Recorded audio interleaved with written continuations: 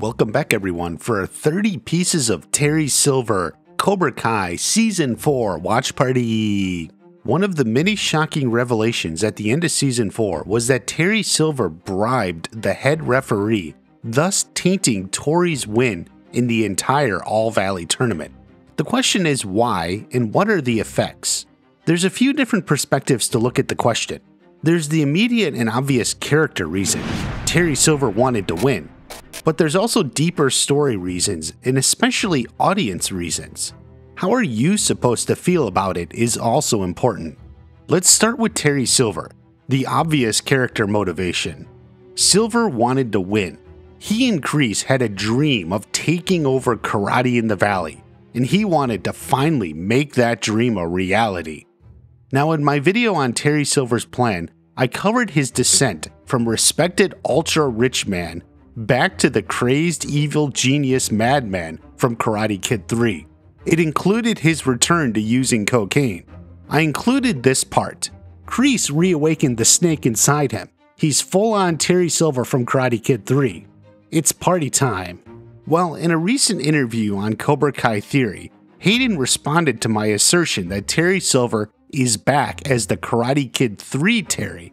I know there's a lot of people online that talk about like, oh, he becomes Karate Kid 3 Terry at the end of the season. And I think there's elements of that that are clearly there, but also he is still the guy who remembers what happened in Karate Kid 3. So what Hayden is saying here is even though he's back on the cocaine, whoa, and he's willing to fight and he's willing to fight dirty. Give her a shot to the other eye.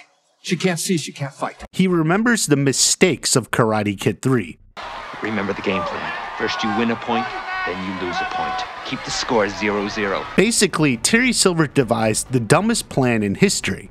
They could have just won and expanded their dojos across the valley. Instead, Mike Barnes lost stupidly, and it was all Terry Silver's idea. So yes, from that perspective, Hayden is right. Silver was not acting stupid in this tournament. He wanted to win. In fact, he wanted to win so bad he paid off the ref. He knew better than to leave it up to chance. That isn't to say he doubted his fighters. He trained them as hard as he could. They certainly were capable of winning. Robbie only got distracted by Kenny, and Tory can land 3 points on Sam. The payoff was like his insurance policy. But then isn't Hayden wrong here? Sure, he's smart enough not to blow the tournament with dumb strategies. He wants to win, but isn't how he wins still reverting back to Karate Kid 3 Terry Silver? Let's look. The grand jury, what do you intend to do about them? Bribe them as usual. Mr. Silver. Ah yes, even back then Terry Silver was into bribing people. Oh sure, Margaret was keeping him honest, but that definitely seems to be something on his mind. He was ready to bribe someone if he had to. Personally, I think it's better to believe Silver is back to his old Karate Kid 3 ways, and bribing people to get what you want is the way to do it. The distinction is important because you know who wouldn't refuse to bribe the referee for Cobra Kai to win? Well, he would. He would. Ah, but this Terry Silver wouldn't do it. Terry Silver here was still pure. Pure enough anyway. He believed in Cobra Kai. They both believed they created the best and have nothing to fear. They weren't going to lose. Fear may not exist in this dojo, but apparently insurance policies do. So I'm not in love with Silver bribing the ref.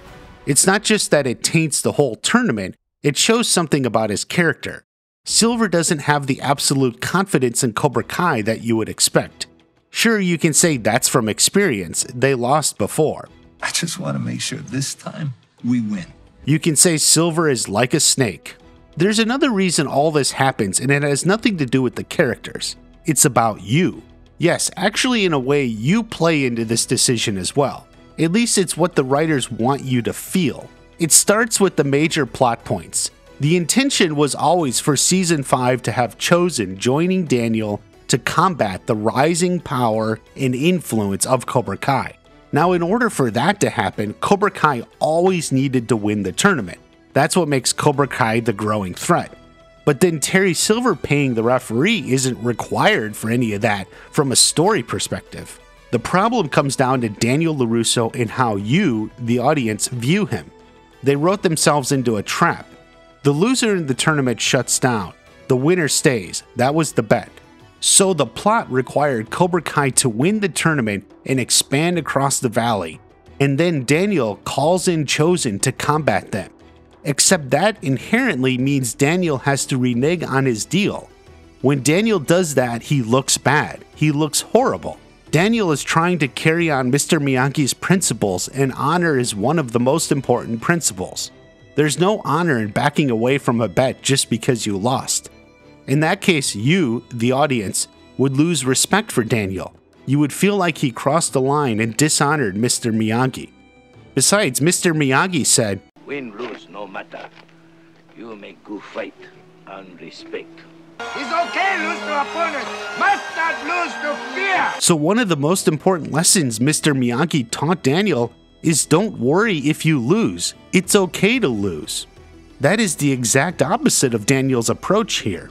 All that Daniel is focused on is that they lost. It's not okay that they lost. They need to regroup, retrain, and fight back harder.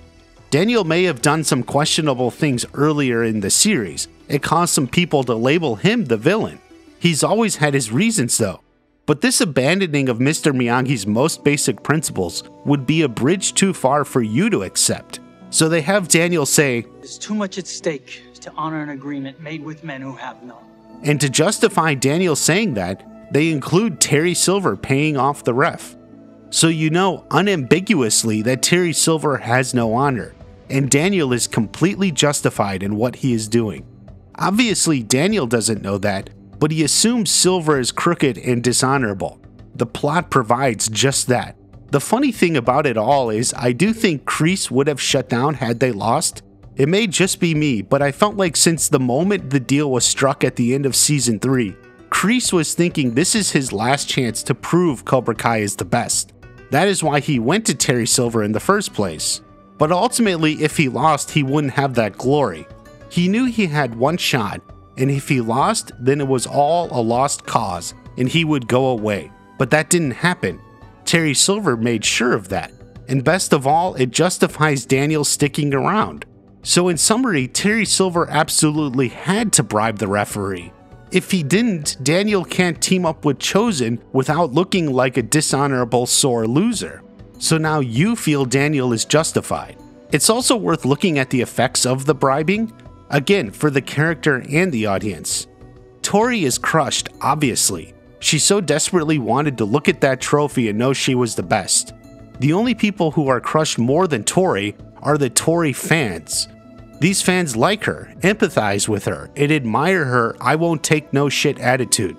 They desperately wanted to see her come out on top, because hey, all fans want to see their favorite character come out on top. So yes, you are crushed. At least those of you who are Tory fans, you wanted a win. It's like the message of the show is if you're poor and disadvantaged, you should just quit now because no matter how hard you work, you will never get a good, clean win. You wanted or even needed Tory to win because you needed a win in your own life. A moment to look at that trophy and say, yes, it is possible. But it's tainted. It's all tainted. How would it have gone had Silver not paid the ref? We'll never know for sure. It's in the past and will forever be in the past. Tory went home that night and showed her mom the trophy. Her mom was probably the happiest she'd been in a long time. Tory would leave it there. She wants her mom to be happy. Her mom will probably die happy that her daughter won the All Valley tournament. That just makes it more painful on Tory. In a way, the show has undermined the importance of the All Valley altogether. The entire sports genre relies on the big game, the big match, where your hero triumphs. That was ultimately the key in the Karate Kid movies, why they were so successful.